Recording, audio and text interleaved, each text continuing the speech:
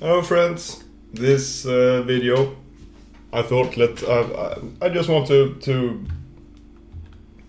do stuff on my web page here and record the process, and then we'll see what we will do, you know. I tried to adding I talked about it, a pattern, a background pattern, so to speak. Let's see, yeah, let's do it like this. So you can see now also. Let's add this guy here and horizontally split, and then maybe this. And I actually think it made a big difference just adding a simple background SVG pattern as I have here. Maybe this is not the most fun pattern in the world. I also experimenting putting the banner here in the same container as the article itself, which I also think looks better, but as you can see, it's not. It's a bit broken here with the background and the borders and stuff around that. But that's something I thought we could fix here, and also this background pattern at some screen sizes here. For example, now I would rather not have the background visible and maybe show it somewhere around here, 1200 viewport size. And that means I will need to make a special breakpoint for that, because you can see the extra large breakpoint is somewhere almost at 1300 pixels there. I don't know where it is. Yeah, 1280 I believe is the breakpoint for that, but I would actually like to add a special breakpoint at 1200 here, where the background is visible. I also tried some different patterns here. I will show you where I found these patterns. This one is really cool. It's like cogs instead. Check it out, it's great. And sure, it's a bit generic, you know, and I'm probably not the only one in the world who would use this. But I'm thinking, I think I want to use this for now, this cogs background. But then later try to design like my own or add some other cool SVG patterns, you know. Because one cool thing with SVG is that you can scale it, you know. It's vector graphics, so it doesn't lose resolution, or how to say it, depending on how you scale. But this looks kind of much nicer than no background at all, you know. It was so static in a way without the background. Like this makes a big difference. And I found these patterns on, let's see if we can find it. Yeah, here it is open. Hero Patterns. Heropatterns.com. It's a somewhat small collection here with different SVG patterns that you can use for backgrounds on for example a web page. And the stupid way to do this is to just click on one of these, copy this stuff here, and add it to your CSS in the body as a rule for the body if you want that. But you could add it as a background for other blocks as well, I believe. I don't know which pattern I copied there now, but we will see. There, yeah, the circuit board. This, I don't know. And also I was thinking, you know, the background, it scrolls with the web page. It would be, I think it would be nicer to have the wallpaper staying, you know, so when I scroll it only scrolls this part of the page. I haven't really looked into how to do that, but I know it's possible somehow. And you see here, this is kind of ugly in a way. I really don't like this most of the time. This is called embedded. You embed the image directly here in the CSS. Some people believe this is extremely smart to do this, because it will make so when you load the web page, it will only load like the HTML and the CSS file, and then you have the images hard-coded into the CSS like this, that means you will need to make less requests to the CDN or the web server, and that makes for a faster first time load. But it's only faster the first time, because this also means that the image here, it only exists inside this document. So the browser and the client cannot cache it locally. So every time you load the web page, you need it will fetch this image, but you will only use one request. If you don't use this technique and use like a normal person and import external images instead, then the browser, the client, will store that image in cache, and the next time you load that site, it will not request the image from the server, it will take it from the cache, and that's actually faster than this method. Especially, or it depends on how much of this stuff you're doing on the web page and what kind of stuff you're doing. SVG files are actually quite nice to do this with, because it's so little code. It's not even decoded, you know, it's whatever, or it's not even base64 encoded or anything. But still, it's something I don't think. I think this is a bad practice if you do it too much. But whatever, let's do it now.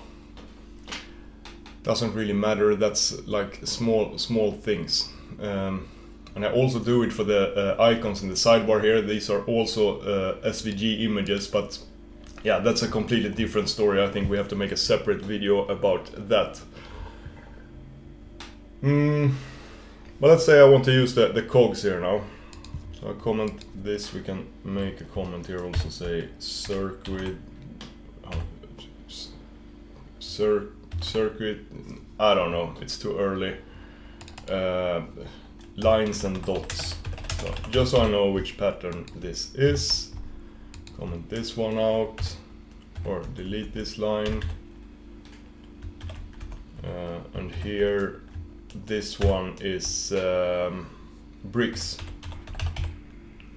There. But let's use the cogs, because it's a good background here for this use case also. Since it's so busy, it will force us to make good breakpoint rules here, because this looks really weird. Or maybe it doesn't look that weird to have this, but I do think it would be better without it here. And I think that. And now this is a Tailwind thing. With Tailwind you can write at screen like this, and then is it screen parenthesis XL? Let's try that. I'm not 100% sure. I don't think I've ever used this. And then body. Yeah, I guess I could have copied the whole block instead there, but this, I'm not sure this would work. No. Let's see here. Screen. Yeah, and here you can see also I found these hero patterns on the Tailwind page here on resources. I know I'm a big Tailwind fanboy right now, but whatever. Here, at screen functions.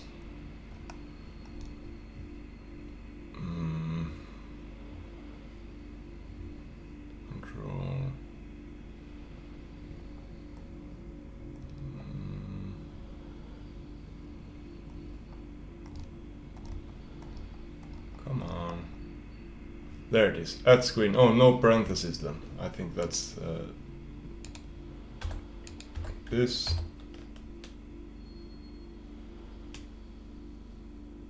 There. Now we don't have a background, but when we hit the extra large breakpoint, it's visible. But smaller, we don't have the cogs. I don't know. I think that's good. Let's look at it in full screen here. Yeah.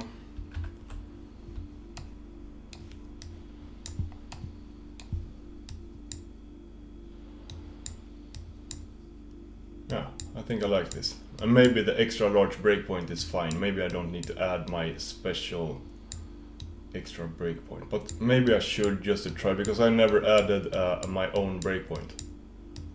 I don't know.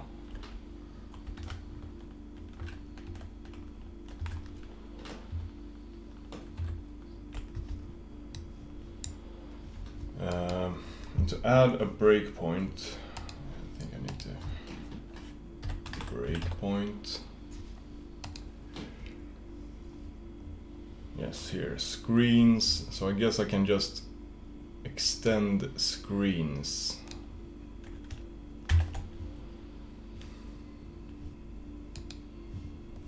In my Tailwind config here.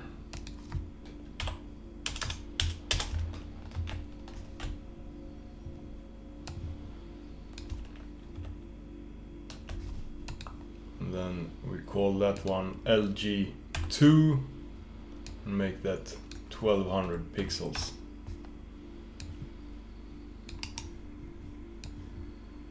Hope this works. No.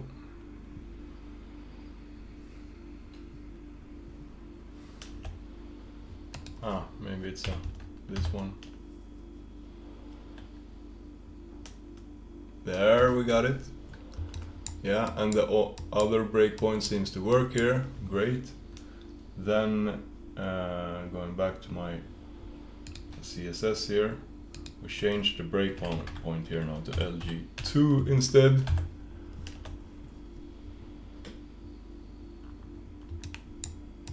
(14) 1262, and there, now it breaks at LG2, and that's where the pattern is hidden. I think that's fine. Yeah, we definitely not want a pattern here. No, I think this is good. Great. Okay, now for the banner.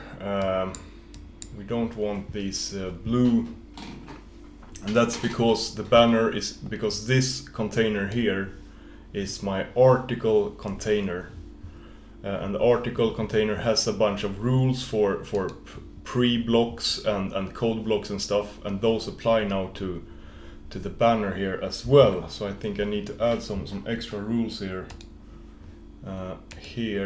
Let's see what that banner is called. Banner has the class.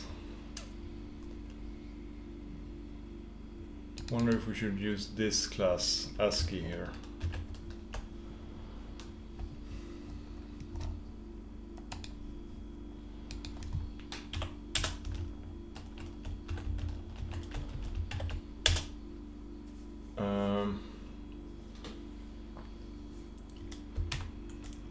Then maybe BG, I don't know if BG none exists, you know.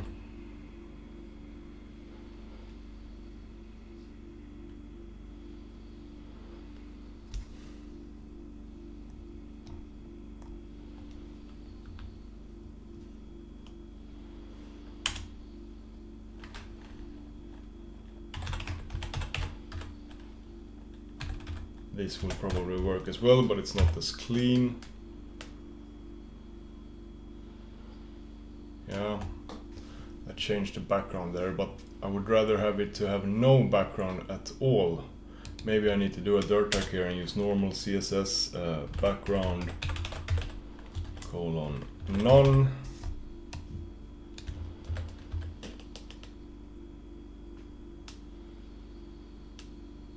Yeah, it's better. And also border colon none.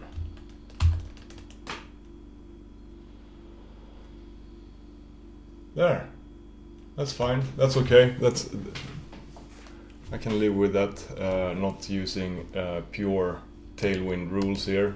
When it's like these blanking rules, there is probably some Tailwind syntax for that as well here, but it doesn't really matter.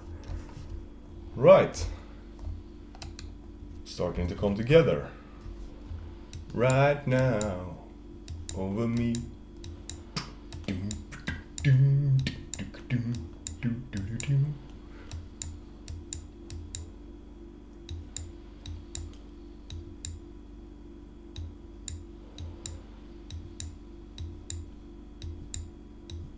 yeah, this is nice. Next thing I would like to do is when I hit the medium breakpoint, you can see then the sidebar disappears. But I would like a burger menu here, or a burger button. Clicking that should display or bring in the sidebar. And when I hit the small screen breakpoint, I think I would actually still have the burger, but this time the sidebar will not be a sidebar, it will cover the whole screen. I believe that's better, because the sidebar would be like half of the screen anyways. I think it will look better to have it like full screen on small screen sizes. So that's the next thing here I would like to do. And on extra large and large, I think I will not add like a burger or anything. The ability to toggle this, it will always be visible on these screen sizes, just to fill up the screen space a bit. Personally, you know, I have a screen size looking something like, well, no, it didn't work here because we have this. If we do this, this, yeah, this is like the normal browser width I use. It would look something like this. I think it's fine. I also was thinking about, I have never tested this, but I think it's not impossible or difficult to add, to make the sidebar resizable. But maybe that's just stupid, you know. I don't know. Yeah, let's skip that. I think it's possible completely with just pure CSS, no JavaScript needed.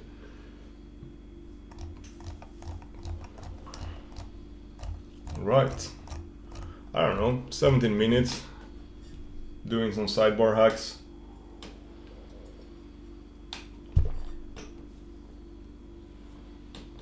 I do believe this sidebar hacking will be a little bit more complicated, but whatever, let's do it. It might even be whatever. Let's take that in another video. I think I need to experiment a bit with it before I do a complete live fool of myself.